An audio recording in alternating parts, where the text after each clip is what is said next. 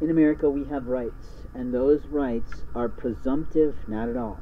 Those rights are prescribed by our United States Constitution and the Bill of Rights, motherfuckers.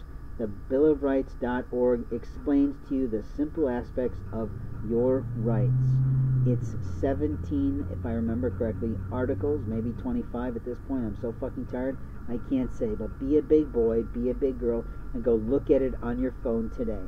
Learn what your fucking rights are in America. If you don't understand what it means in terms of quarters, we're talking about your home. If you're a mobile person like me, your home might be your automobile. There are many salesmen who live in hotels and don't even have a home. They keep themselves life frugal because they want to retire at the Riviera.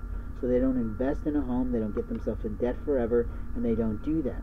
On the other hand, we have people who waited their whole life to really own a home that fits them for the rest of their life. It might be an apartment complex, it might be a townhome, it might be something more like a condominium where they actually own the home and don't have to deal with the rest of maintenance.